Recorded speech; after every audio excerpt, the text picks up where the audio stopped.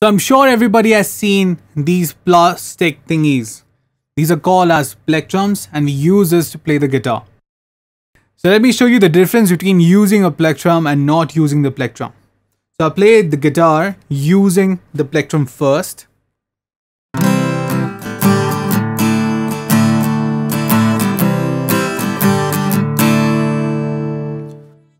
And let me play the same thing without using the plectrum.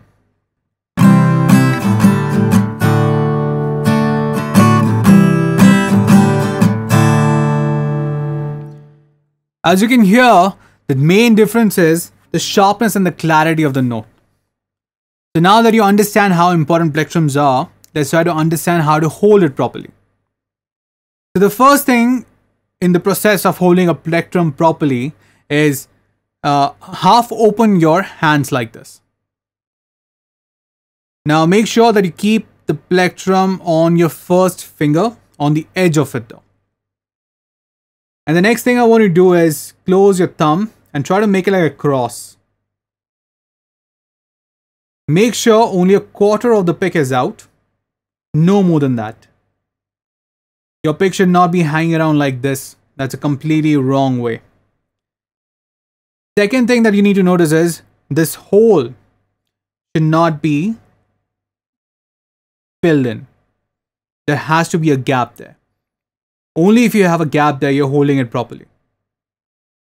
Once you get that going, next thing is bring your pick closer to the strings. Make sure that your wrist is straight. The wrist is not supposed to be like this or like this. Both of this can give you serious injuries. So keep it rest, keep it at a very natural position, and then try to play a simple downstroke. Make sure your pick is 90 degrees with the string.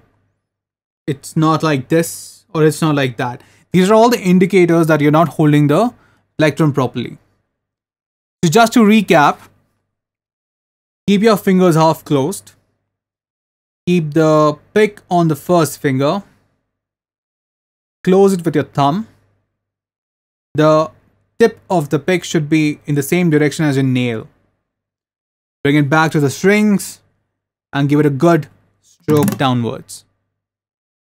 And that's how you hold a plectrum.